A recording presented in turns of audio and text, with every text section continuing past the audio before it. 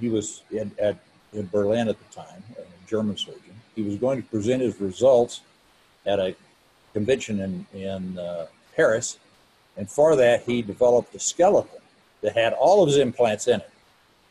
And just before he was to go to the Congress, the big professor in Berlin told him, nope, you can't go, it'll embarrass us if you present this.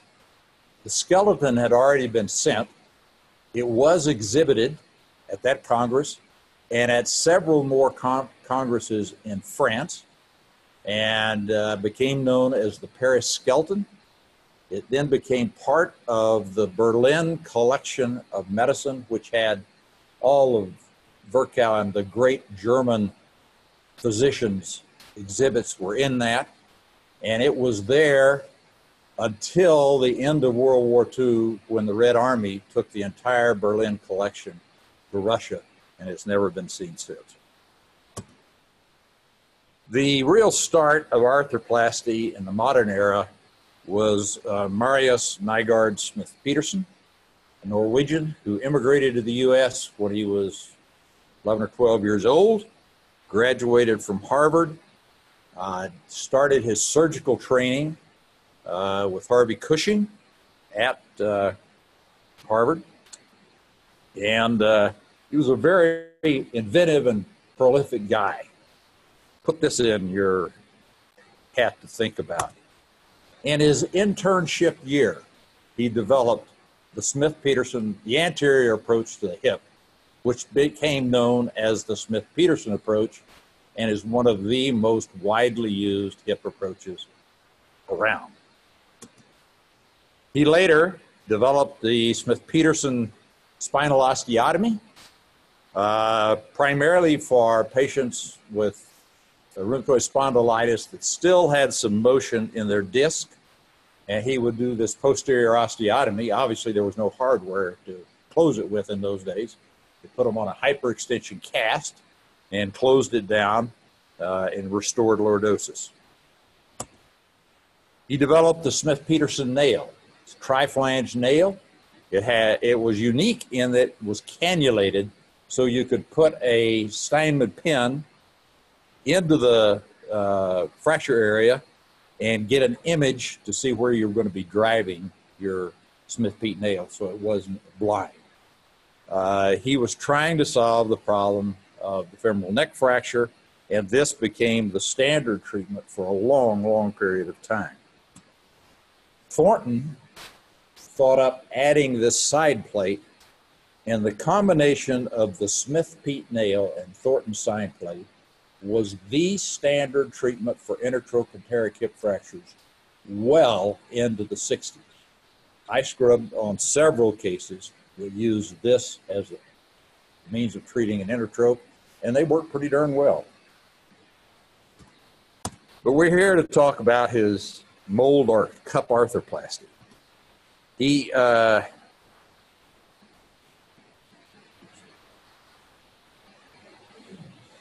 the concept that if he interposed a biocompatible material between an arthritic head and an arthritic acetabulum, that if he ground out the arthritis on both sides, that from the trabecular bone that was left, cartilage would develop over time. He got this idea supposedly from taking a piece of glass out of a person's back and noting that there was no foreign body reaction and there was a synovial-like tissue around it with some fluid in it. He did do some animal experimentation before he started putting them in humans. He started, though, with what he thought, or what to him was the only available biocompatible material at the time. 1923, he started with glass.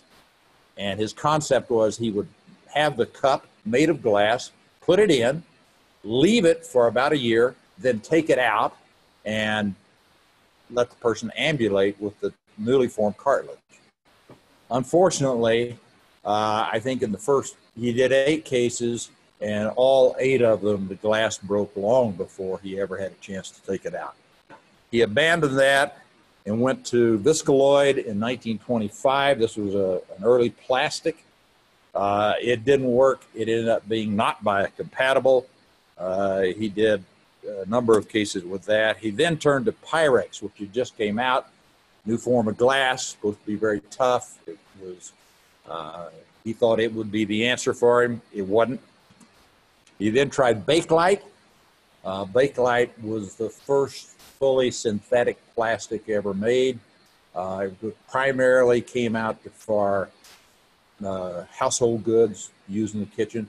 I used to could always refer to Bakelite because when I was a resident, beside every bed, on every bedstand in the VA hospital, was an ashtray made of Bakelite. Those are long gone, so I can't refer to them now. But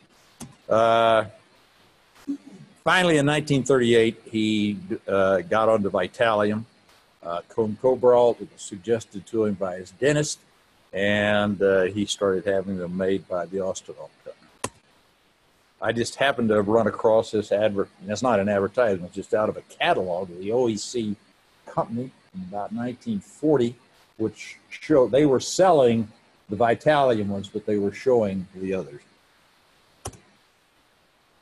The copper mold arthroplasty was the standard arthroplasty in the United States well into 1970.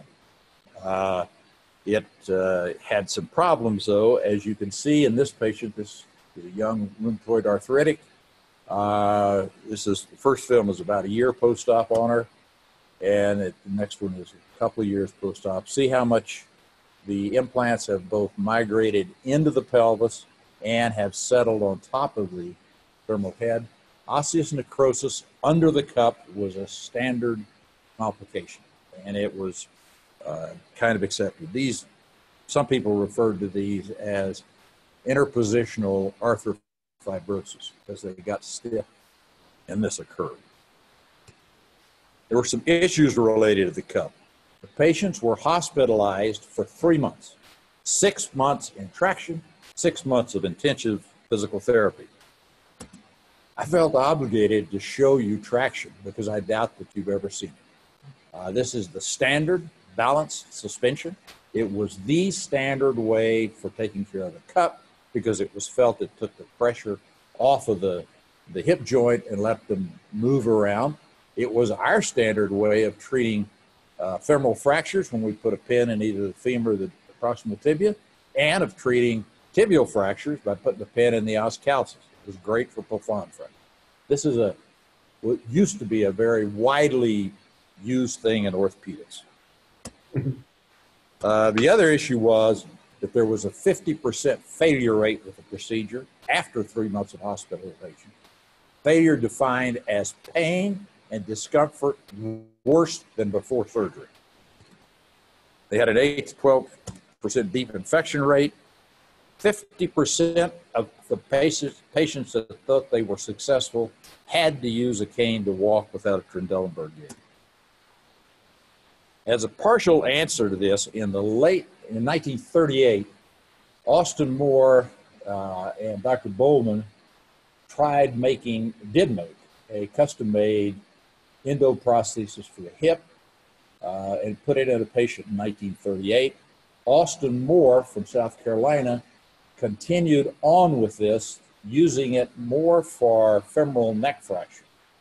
And he did a number of cases. He got the DePuy Corporation to make these out of cast Vitalium, but he didn't have many in when World War II erupted and it stopped.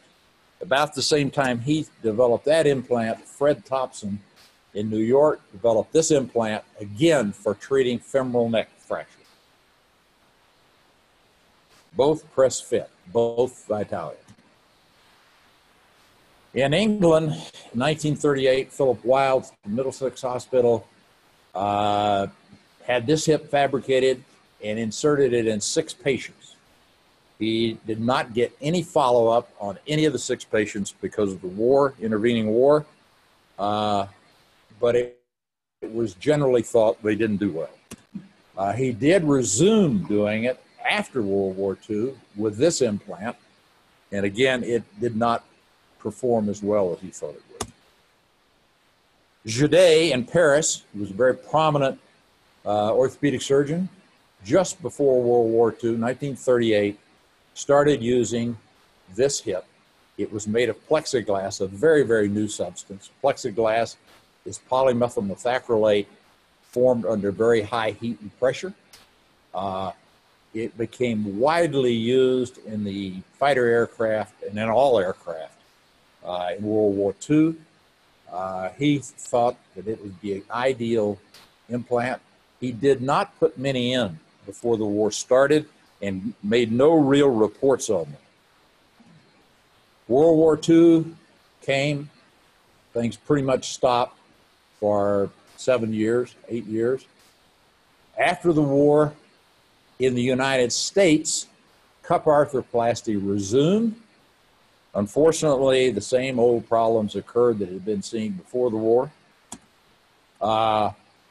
And for a lot of patients, a group of surgeons started trying either the Austin Moore press fit or the Freddie Thompson press fit as an arthroplasty.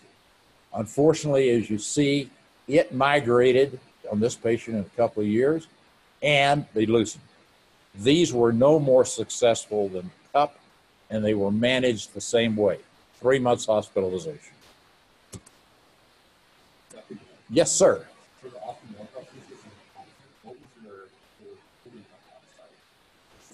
The question is, what was the coating on the outside? There was no coating. It was cast, and then the casting, the ball part was polished, and the stem was either partially polished or grit blasted with sand.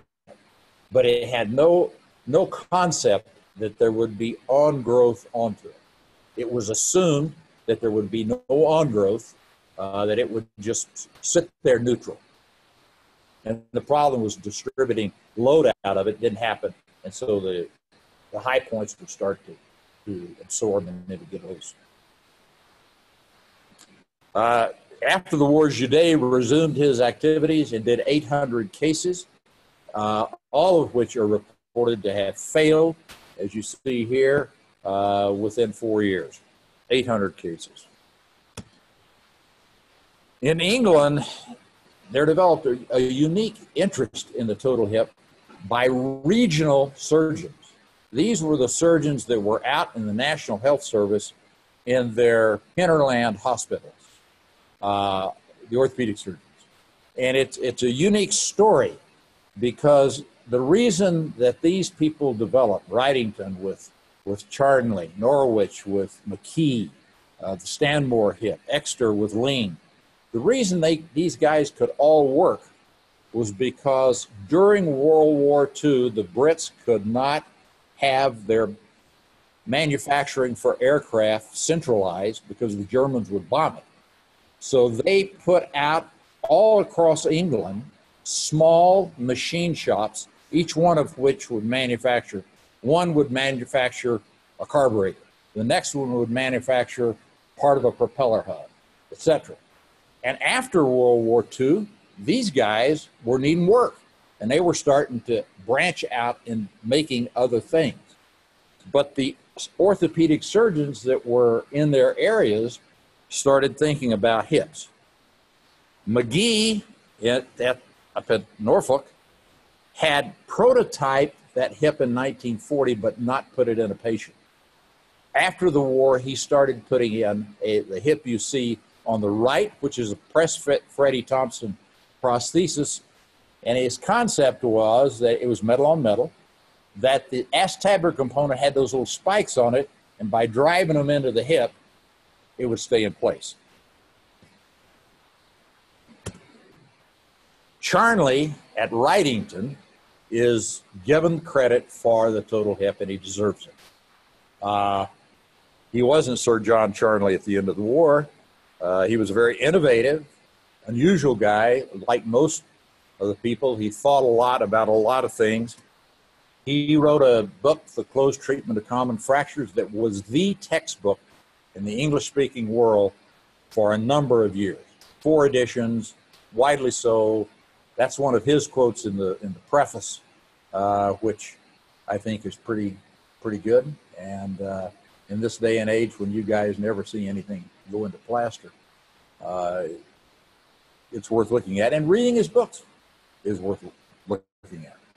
He was a strong advocate of arthrodesis for painful joints, and he developed the compression apparatus you see here, Charnley clamp, widely used, and we could go on and on about it, but he was and he wrote about it a lot. He did try in 1958 a double cup total hip with polytetrafluoroethylene plastic.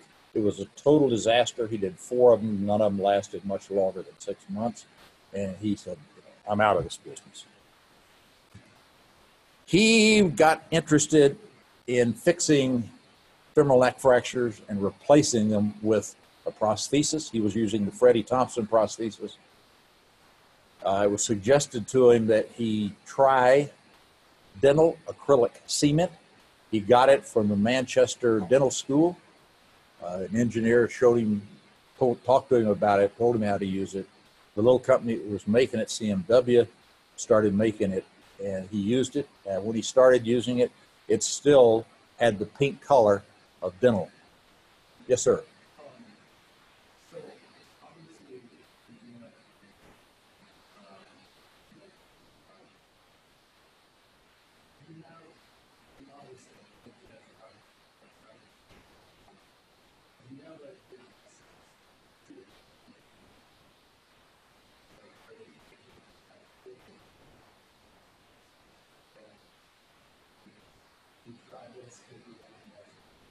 It was exactly that. These were desperate patients.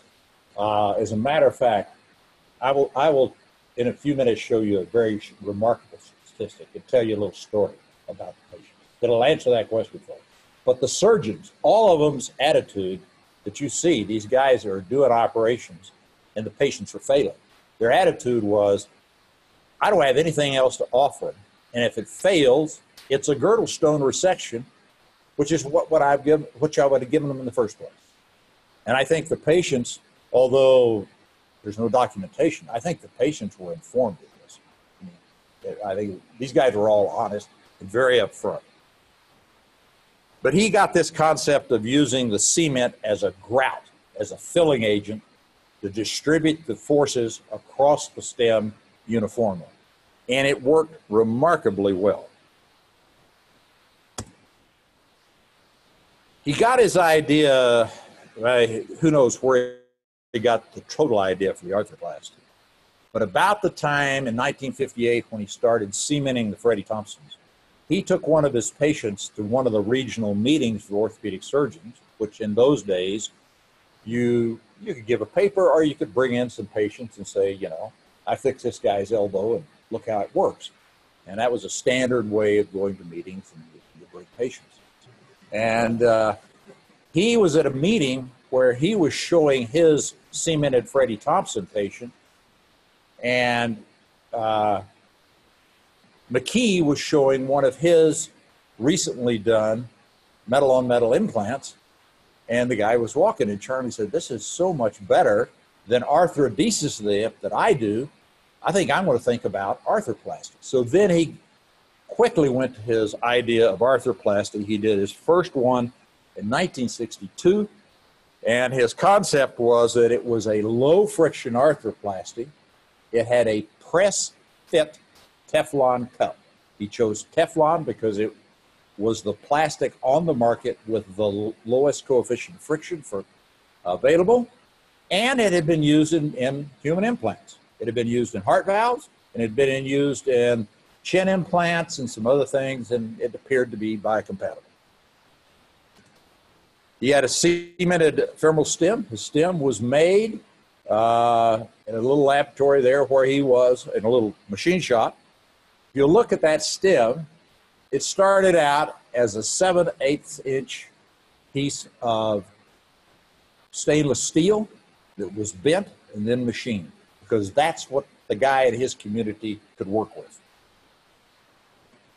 They had a small head, 7/8 of an inch. It just happens to be almost 22 millimeters. And he thought that was ideal because the small head let him have more plastic in the socket side, and he knew that plastic would be the side that wore, so it would give him a longer time for it to wear. Unfortunately, he had some problems. The cast stainless was nowhere near strong enough, and they broke at a significant rate. He eventually, 3 years in, I think, made contact with a small company that could cast chrome cobalt, and they started making the stems at 3 years. But before they could start making them, he started thinking about the hip. And he said, you know, I'm not doing a hip replacement. I'm doing a hip reconstruction.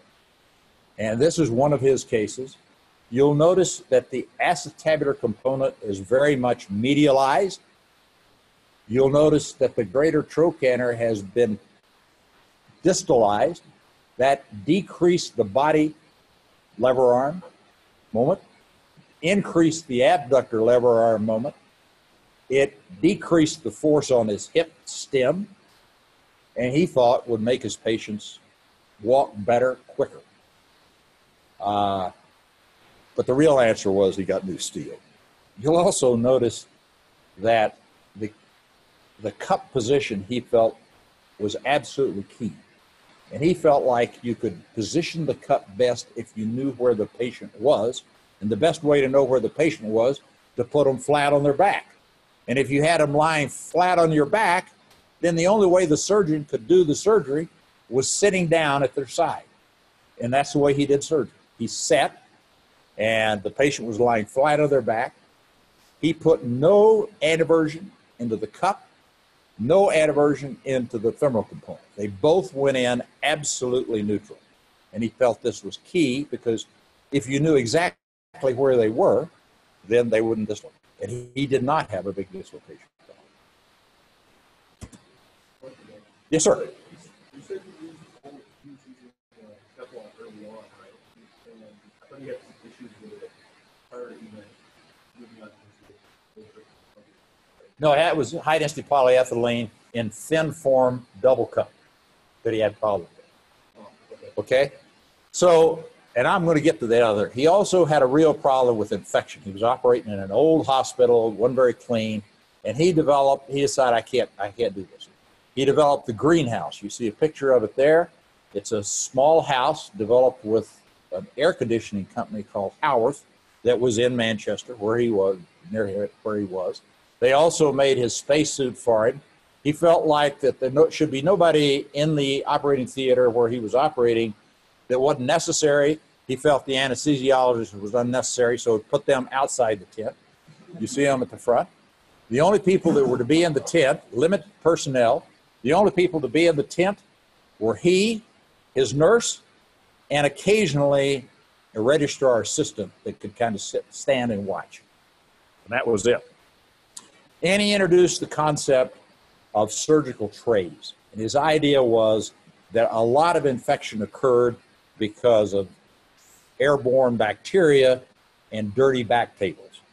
He divided his operation, by doing this, he reduced his infection rate from 27% to 1%.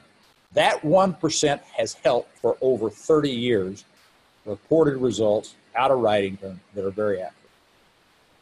Nobody, I don't think any other institution can top that. He divided his operation into 7 phases. Each phase had a tray. And this happens to be a tray for taking off the trochanter in the initial approach. The little, let me get out my pointer. I'm going to ask a question.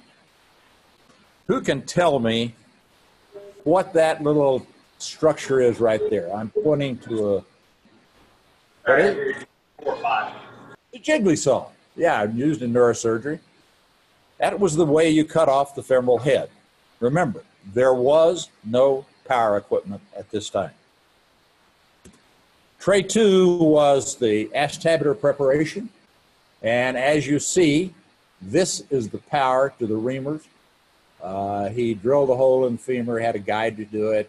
He deepened the acetabulum to the level of getting medialized, and then he expanded it. Very accurate way of doing hip, all by hand. He did a total hip usually in around 30 minutes, 30 to 40 minutes. He had problems with the Teflon cup. In the first 2 years, 225 of them, he put in 280, 225 of them had failed between 2 to 4 years. And when I say failed, it wasn't just that they looked like that, it was that the hip looked like this. Massive osteolysis. Osteolysis equivalent to what you're seeing with metal on metal now. Lady Charnley in later years commented that she would often get up during this era and see John Charnley sitting in his office with his head in his hand saying, what am I going to do with all these patients? He was not cavalier. He cared about his patients. But many of these patients are reported to have come back to him and said, you know, I had such a good 2 years before you had to take out my hip. Couldn't you just put another one of those in? And if it would give me 2 or 3 more years, it'd be worth it. So people appreciated it even though they were failing at a rapid rate. He got on to high-density polyethylene, and within 4 years of his starting in 1962, within 4 years he had his operation and his materials perfected, and he was doing the standard Charnley total hip, as you see here, with high-density polyethylene, and that hip became the gold standard for hip arthroplasty. And I think if you look at the long-term results, 30-year results, it is still the gold standard.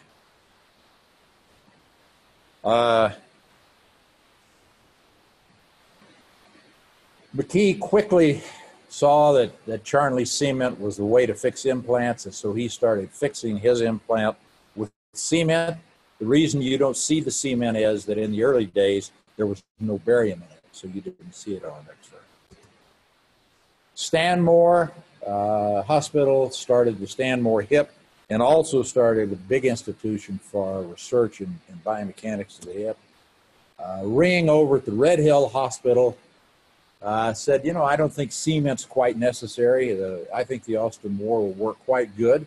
He had been doing hip fusions by driving a Smith Peak nail up through the posterior column and then attaching a side plate on it. He said it would be very simple to put a screw up there with an acetabular component on it, and it would be quite stable. So he developed this metal on metal cementless prosthesis. Ling over at the Exeter Hospital in 1969 really thought that the stem could be improved if it would settle into the cement mantle. And he started the Ling or the Exeter hip, and that became a very widely used hip. You'll hear more about it later. Orthopedic industry in the 60s, there were 4 main companies. Austinol, which in 1970 split off and became Halmedica, and Austinol became a dental manufacturer. Zimmer, DePuy, and Richards were all in Zimmer, in Warsaw. So U.S. had an industry, and these were the companies. But they were very small, they were privately held, they were very unsophisticated, they had no real PhD type engineers working at them. The implants were really a minor part of their business. They primarily made braces, traction equipment, plaster of Paris stuff. Implants were a very, very small part of their business. And they were controlled by good manufacturing principles, and that is the owner's honesty.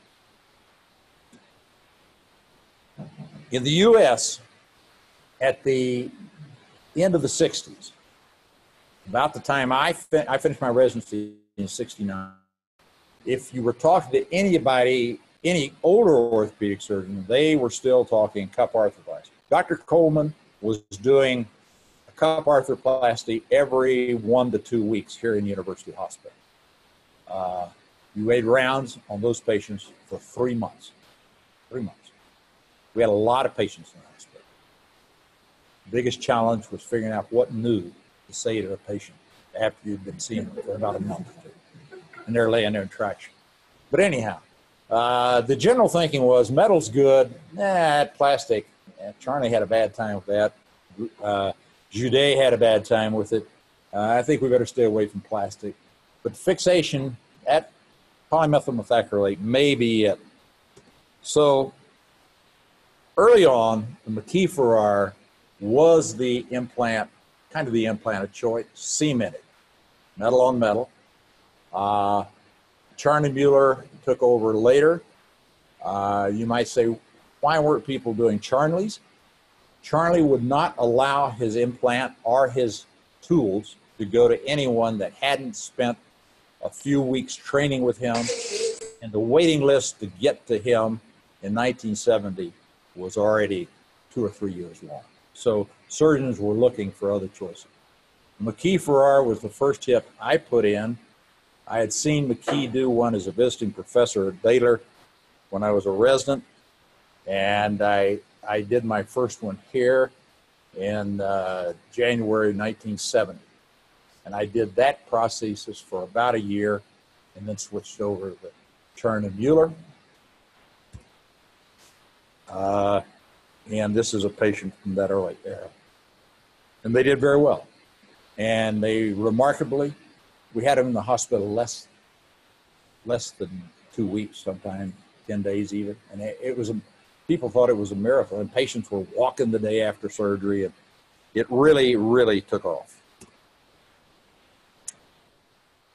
In the fall of 1970, because of some deaths that had occurred in England and in the U.S., when the cement was inserted into the femur, there had been some hypotensive episodes, patients dying, and the anesthesiologist could smell the monomer coming out of the patient's lungs. And so it was obvious the cement was circulating in the bloodstream, and that made it a drug, and that made it under the FDA's purview.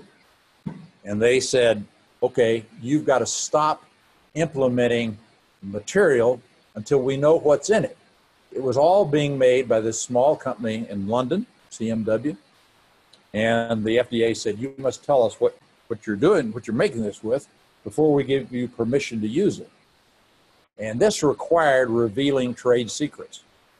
The mixture of the dimethylparatoluidine and benzoyl peroxide is what determines how fast this sets and how much it links, and that is a trade secret. It was not patentable, but CMW knew that if they gave it to the FDA, that somebody would start using it and they would lose their exclusive right to it. And they were selling it worldwide. They were having a difficult time making enough of it, and they told the FDA, nah, we're not going to do that. The FDA said, okay, we're stopping it. But there was some strong lobbying against it, and they partially capitulated. They said, we'll allow it to come in to one surgeon in a geographic area if he will apply, and we will give him a number. It's called the number. You got the number? Then you could get cement and do it. It required sending the FDA your curriculum vitae. And most surgeons were just too bullheaded to do that, to send their data to the government. So not many people applied for it. And early on, I happened to think it was a good thing to do, and I had a CV, not very long, but I had one. And I had to agree to do patients all over 70 and to, quote, send my results to the FDA. They didn't even send me a form of how to send them. I mean, I don't know how I was supposed to send them, but that was the agreement. And so we continued doing hips here. In the community,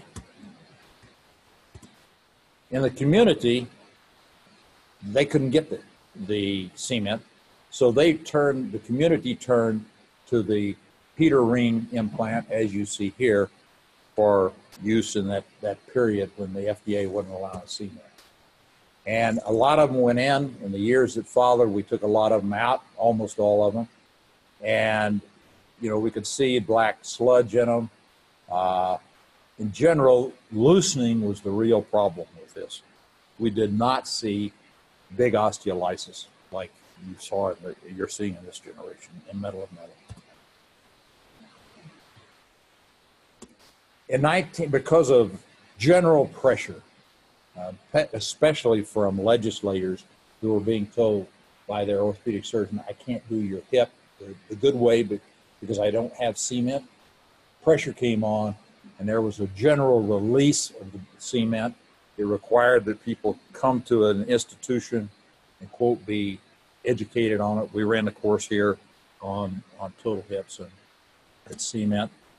But it started generally in the U.S., the wide use of cement and total hips, as you see here. And there was kind of a honeymoon period. It looked good, and everybody was doing them, and not a lot of bad things were happening. But like all things, it came to an end, and we started seeing some fractured stems. The FDA had been really wanting to get into the regulation of surgical implants, and there was a need for it, there's no question. But they used this as a way to get started. They said, we need to know more about orthopedic implants. They put out a request for proposal to do research in this area. It was a national RFP. Dan Daniels was in the bioengineering department over at the Utah Biomedical Testing Laboratory, working on the artificial heart. He and I went together and got that request for proposal and got that grant. That started the Orthopedic Bioengineering Laboratory, as you know it today. That's where it came from. Dan became full-time with us, and we trained quite a number of PhDs and in engineering, and as well as master's students. Our study was unique in kind of a way. The resident staff at that time circulated to six hospitals here in the city, and the deal was any orthopedic implant that came out in any hospital, the resident on Grand Rounds Day, which then was Tuesday, brought the implants back, and we took them to the lab and looked at them and analyzed them and all that stuff. We also ordered in a large number of off-the-shelf implants and analyzed them for their metal content and their finish, and were they well made. This happens to be one case that came out of it. It's a Charnley type implant. It broke here. It was easy when we got a new one of these to see what the problem was. In the finishing process, they clamped it right there so the guy that was polishing it could polish the head. It caused a stress riser that resulted in a fracture. But the general result, well, this happened to be another case that we got the implant out of. It was an intertrope that went to a non-union, and the implant broke. There was nothing wrong with this implant. It was very well made, right steel, etc. Any implant, orthopedic implant, for a trochanteric non-union is going to break from fatigue. That was not the implant's fault. In general, the results of our study was that the materials were good, the manufacturing was good, the labeling was poor, and the packaging was even worse. This was one of the cases that we brought in. And this is a Steinman pen, threaded on one end. It came in a plastic bag that was supposedly sterile. But to keep the sharp end from going through the plastic bag, they glued a little envelope-like on the end of it. The envelope was glued with horsehair glue. And so this threaded piece that was to go into a femur was full of horsehair glue. I mean, it was just poor packaging. I don't think that study really drove it, but it was part of it. In '73, Congress legislated the FDA to regulate orthopedic devices. This, I think, was necessary. The industry and I think orthopedic surgeons weren't happy having the government get into their life, but it did. 3 years later, the FDA implemented their regulation by issuing the medical device amendments. It classified orthopedic devices. Class 1 were braces, tools, jigs, guides, things that didn't go in the human body, and it was felt these could still be done with good manufacturing principles. Basically, the honesty of the people making it. Existing implants were assumed to be safe and effective. In other words, if we'd been using a Jewett nail for 10 years and we were happy with it, then they said, okay, it's safe and effective based on the experience to date. But they also said, for a new implant, we will assume it is essentially safe and effective if it is essentially equivalent to an old implant. To get it required you file a 510K form. You'll hear this referred to. A 510K was a detailed description of the implant, what it was made of, how it was made, what its dimensions were, what kind of testing had been done. And they said, and we will ultimately come up with performance standards for everything being made. They tried that. It's partially accomplished. And then they said there will be new implants that will require pre-market approval and studies to prove safety and efficacy, just like a drug. Obviously, if you were going to bring out a new intramedullary nail, a new total hip, this is going to be a very, very expensive way to do it. Everybody knew that this was going to be the route that all new stuff would go. And early on, it was. People were knocking off the charting. New companies were starting, and in order to get competition, they had to do something. So they would have a knockoff of a hip that somebody else was producing, and they might change the head size from 28 to 27 millimeters, various little tricks. But things rocked along pretty well for a year or two. There was a great deal of change in the industry this time. All of the implant that we were making, and they were vastly, the incidence of use of implants was skyrocketing, and they were very profitable. All of the orthopedic companies were bought by a big pharma. Zimmer went to Bristol Myers. Pfizer bought Halmedica, et cetera, et cetera. This gave a big increase to the budgets. Manufacturing became very sophisticated. All of the companies had their own labs. They had their own PhD engineers, their own design PhDs. They had all the equipment they needed.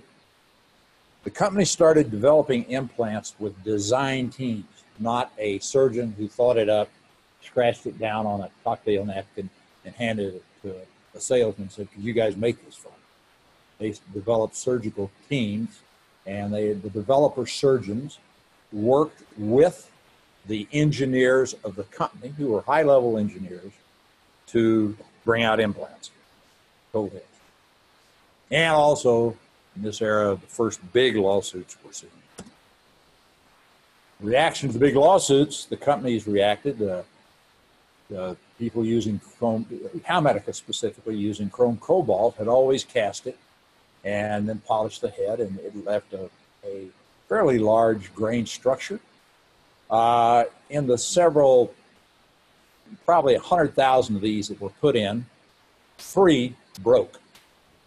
The 3 that broke all settled for around $300,000, and this scared the companies to death, and all of the companies said, oh, we can't have this.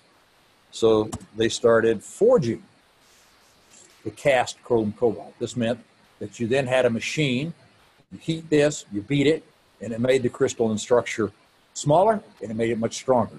And it tripled the price. Started going. About this time, the computer-assisted design came into the world because computers were coming into the world. And all the companies bought CAD systems. And they started advertising the academy. Oh, we've got a computer-assisted design stem. They were just straighter and fatter. What they did was they changed the moment arm on the hip and made it much smaller. So the stems didn't break, but patients had a harder time walking without an abductor lurch. The 70s also a change for orthopedic surgeons. Subspecialties began in force. Biomechanics became the dominant science. 1/5 of the orthopedic in-training exam when I was a resident, 1/5 was pathology. 1/5. Biomechanics came on in 1968 as part of the OITE. The orthopedic residents did very poorly on it. In 1969, I got here, and Dr. Coleman said, "You're going to teach biomechanics. We're going to know something about this." I said, "I'll learn to spell it, and then I'll start teaching it." And research gained attention, and this is one of the exciting things about the 70s. Around the country, people started analyzing their failures and then doing research to explain why it occurred. And studies on forces in the hip and what have you were being widely done. In the 1970s, the Orthopedic Research Society was infinitely more fun and exciting to attend than was the Academy. And the Orthopedic Research Society had almost, it would be full, and 90% of the people in there were practicing orthopedic surgeons. And what you saw this year was what you were going to be seeing on the exhibit floor in a year or two. It was really an exciting time. One of the solutions for the problems that were being seen on the femoral side had been proposed in 1972 by Michael Freeman in London, Imperial College London Hospital, and his engineering partner, Al Swanson. And in 1972, Freeman started putting in his double cup. This was not it. He first put in, the plastic was on the femoral side, and the metal was on the acetabular side. He did 80 cases in 2 years, had a high enough failure rate that he could see this was unsuccessful, and he switched it over to this particular configuration. And he was talking about it as a solution. He said he saw no reason to sacrifice all this good bone for a disease process that was only a few millimeters thick. In the mid-70s, joining him was Harlan Amstutz, Heinz Wagner, and Charles Townley, all who came out with their own, and there were several others came out with it. And this became a hip of very, very strong interest. Amstutz, as you know, has pursued this his whole career and has published good results through the years. But in general, it didn't go that way. This is I think actually that's a Freeman Cup that Ken Samuelson did when he was on our family, on our faculty. He had done a fellowship with Mike Freeman. But in general, they didn't do well, and they didn't do well fast. I went to Germany and spent 3 weeks with Heinz Wagner and came back and started doing them here. I did 17, and one of them survived and still survives. All the other 16 I personally revised.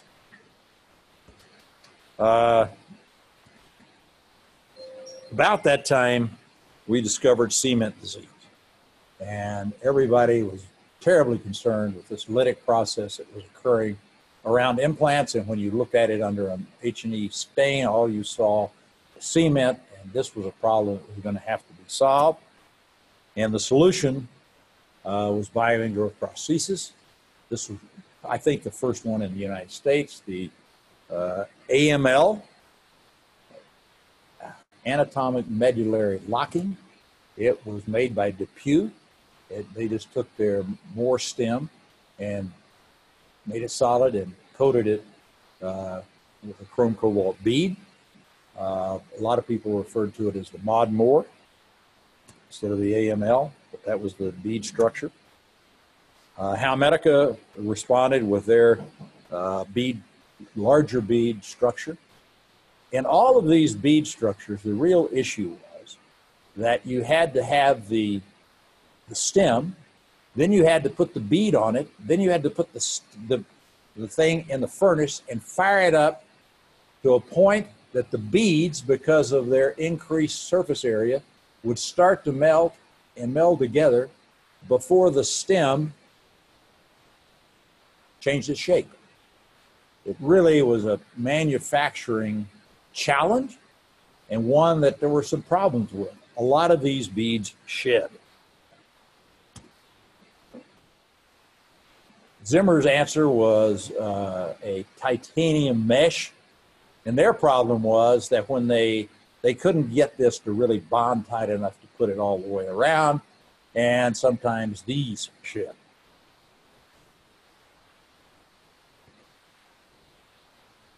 Eventually, the manufacturers developed techniques for making each one of the processes reliable. They were expensive processes. Zimmer went to diffusion bonding. I don't have time to go into how that worked, but it did work. You could make the titanium stick to the implant without changing the structure of the stem itself. And then a bunch of others came out.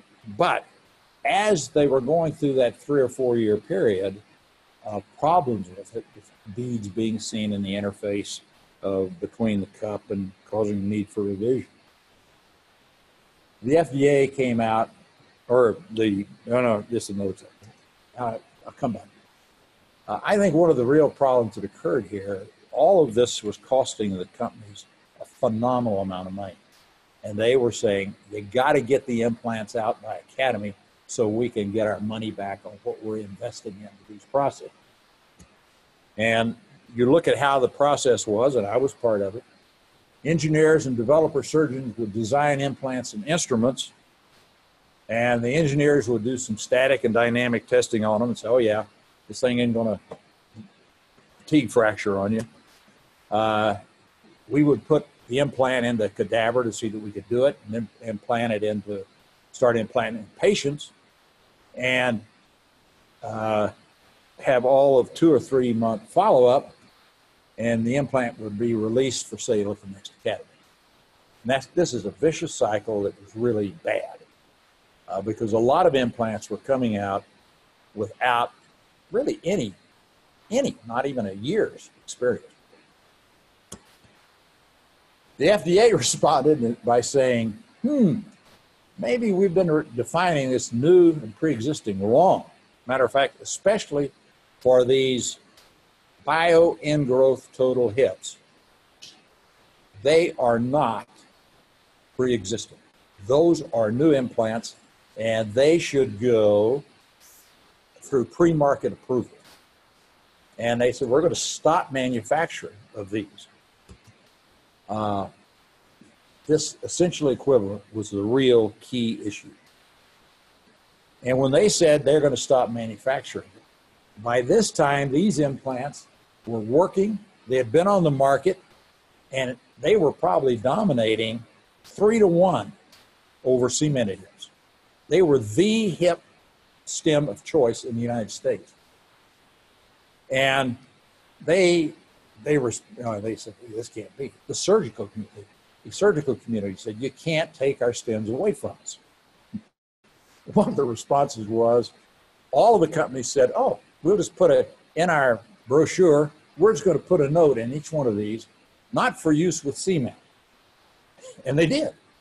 And they said, told the FDA, see, we're not manufacturing those for bio-ingrowth. The FDA said, come on, guys. We know you are. You're telling the surgeons to put them in. So they, no, so we're telling the surgeons, and they did, put a little dab of cement on the end of this thing when you shove it in, and then you can say, see, I used it with cement. That was crazy. But it looked like FDA was about to shut down, and it was really distressing. The Academy came to the rescue. They said, look, if you guys will work this out, the Academy was coming up right away. They said, we're going to not allow the showing of any of those implants on the Academy floor until both sides have worked out an agreement as to what's happening. For 2 years, that occurred. These were not shown on the Academy floor. They could be shown in a locked cabinet, but they couldn't have any notes with it or anything else. And the salesmen weren't allowed to stand there and tell patients, people, surgeons about it. And after 2 years, there was an agreement arrived at that they would grandfather the older one of these, and further ones would get to come in, but that they were going to clamp down on other stems as they came out, and they did to some degree. About that time, we really discovered that cement disease was not cement disease, it was particle disease. When people started looking at this tissue, it's something other than H&E, because in the H&E process, the polyethylene gets dissolved. So you never saw the polyethylene. And when started looking at the reaction, you could see that it was really polyethylene was the principal culprit. Any particle can cause this reaction, metal, plastic, and what have you, if it's the right size and the right biomaterial. It just so happens that polyethylene was pretty non-biomechanical in its particular form. Yes, sir.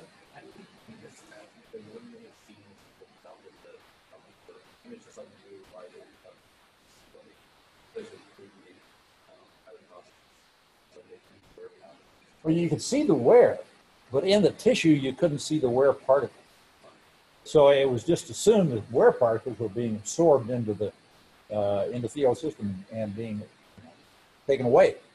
People didn't realize that until I believe Bill Harris's lab was the first one to document what was really happening.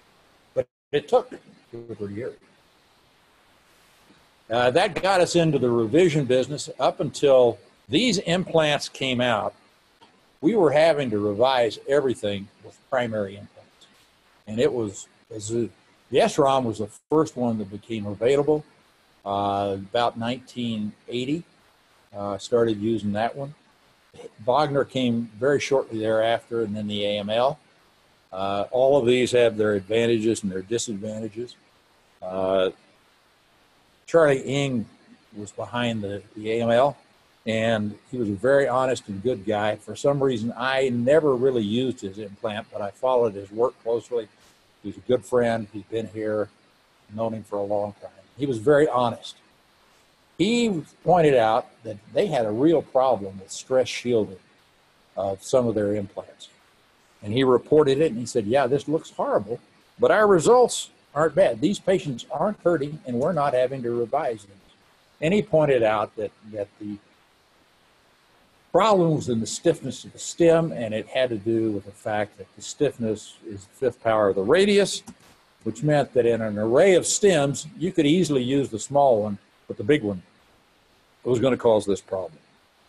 This became a very widely used revision implant, especially for people that had used it as a primary. I think the reason it didn't go for us was because we never used it as a primary, and we felt uncomfortable with that scratch fit in a real short film. But anyhow, it was used. By the late 90s, people were saying, maybe cement isn't so bad an idea. And we got the revision, the 3rd and 4th generation cement technique. People started looking at this. It actually, in practice, didn't work out quite as well, and the interest, especially in the U.S., was very short-lived. Probably one of the reasons was that most U.S. surgeons went with the thinking that the cement should bond to the metal on the femoral stem. Ling had been preaching against that and said you should have it smooth, polished, and tapered and let it settle. We didn't. Maybe if we'd gone this route, we would still be enthusiastic for cement, but we didn't. And across the country, cement really lost its favor. Ing made a strong case for using cement with his compaction grafting technique, but that again is not something that's been widely accepted, especially here. Stem of this type was very common, available in the 90s. This happened to be the one I was affiliated with, but all the companies had one similar to this, diaphyseal fitting, proximally coated, something either titanium or chrome cobalt that the body could grow into, maybe hydroxyapatite coated, but something like this, and they were giving very, very good results. Wear and particle disease, though, was an issue of the 90s, and it was an issue because we were seeing wear, and we definitely were seeing particle disease. We had been exposed to several attempts to try to improve polyethylene. This was a carbon fiber reinforced, didn't work. This was a heat press that didn't work. Hylamer came out with a great fanfare in 1990 at the Academy. It was a joint venture between DePuy and DuPont. It had a lot of people strongly backing it with data and what have you. All of these points were made. But when it started being used, the wear particles were extremely osteolytic, and it was pulled off the market about 1996. And so there was a bad taste in the late 90s in people's mouth about plastic. And this was about the time that cross-linked poly was being talked about, shown, and everybody that was working with it was said, this is going to be the answer. But a lot of the surgeons said, you've told us that about 4 or 5 plastics, and they haven't worked. So we're looking for an alternative. Well, let's look at metal on metal, ceramic on ceramic. The metal on metal came out, was really being popularized by people in Europe. They were saying, we aren't seeing any bad results. They weren't lying. But what you don't know is that in those days in Europe, a surgeon did his surgery and told the patient, if you have troubles, come back and see me. And they didn't have any kind of long-term follow-up. And so they weren't lying to us when they said we aren't seeing problems, but they weren't looking for it. But the metal on metal really took a strong interest and took off.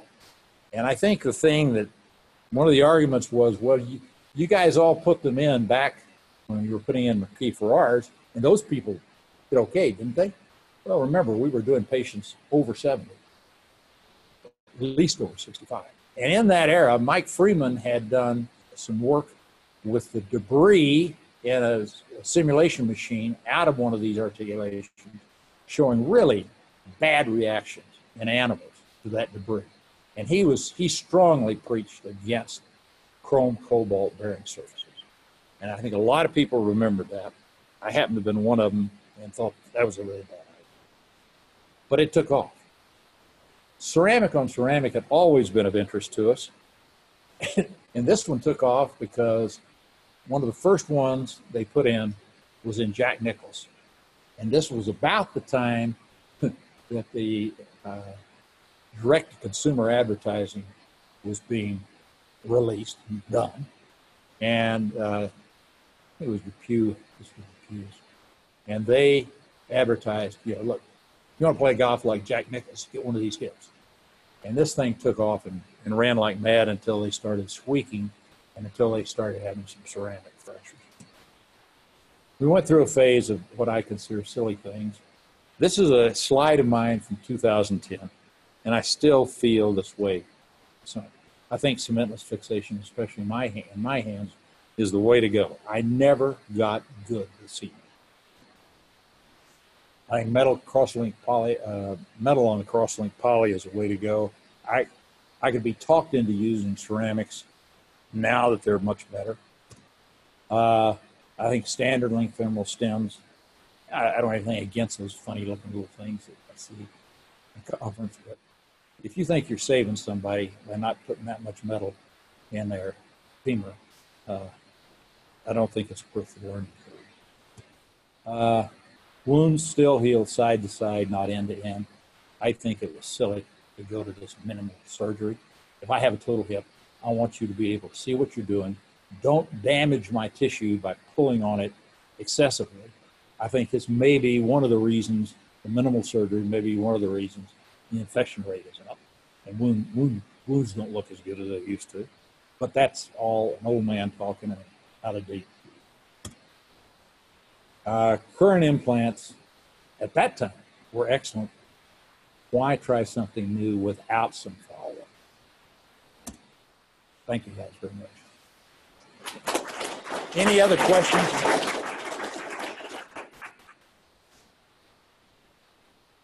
Why not's what if?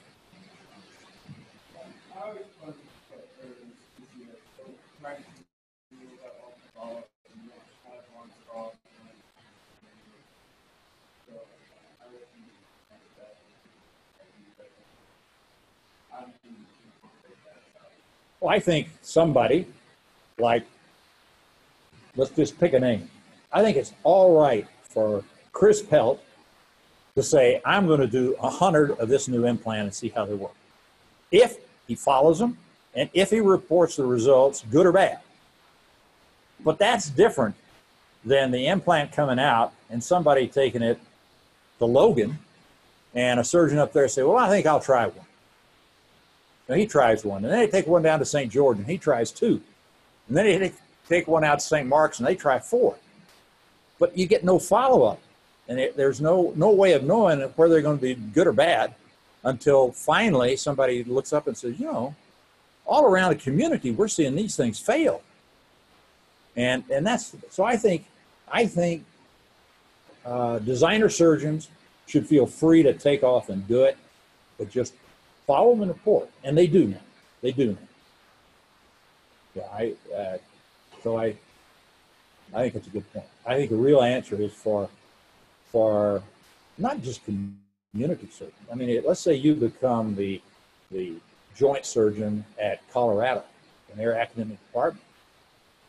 You probably should be doing the implants that you know work and work for you. And if you're going to start with something new, do it with a plan and protocol in mind, not just randomly try. Dr. Coleman used to always say, do everything the same way every time. Then if something starts going wrong, you can start looking for the answer. But if you're doing an operation, you know, you're doing a triple, and you put a staple in this one, and you put a Steinman pin across that one, and then all of a sudden you look up and you say, well, you know, I've got too high a non-union rate. You got no idea why. You don't know whether it was the Steinman pin or the staple or the screw that you put across. So I think that's a good principle. Do every operation the same way every time until you got a reason to change. Yes, sir.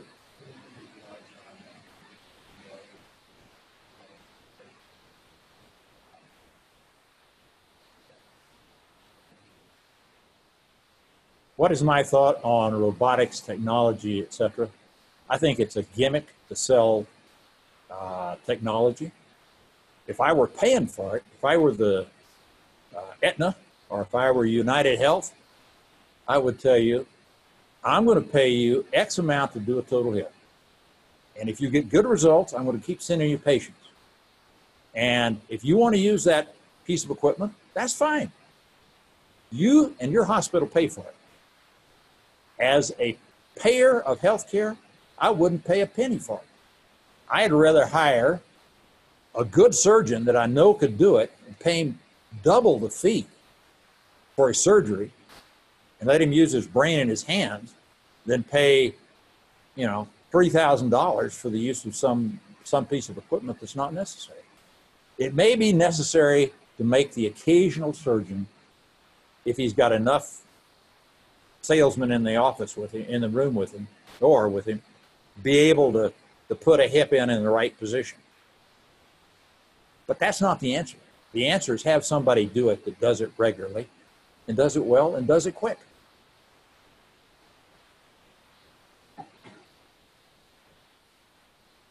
All right. Thanks a lot for the help getting me set up. I appreciate it. I am not used to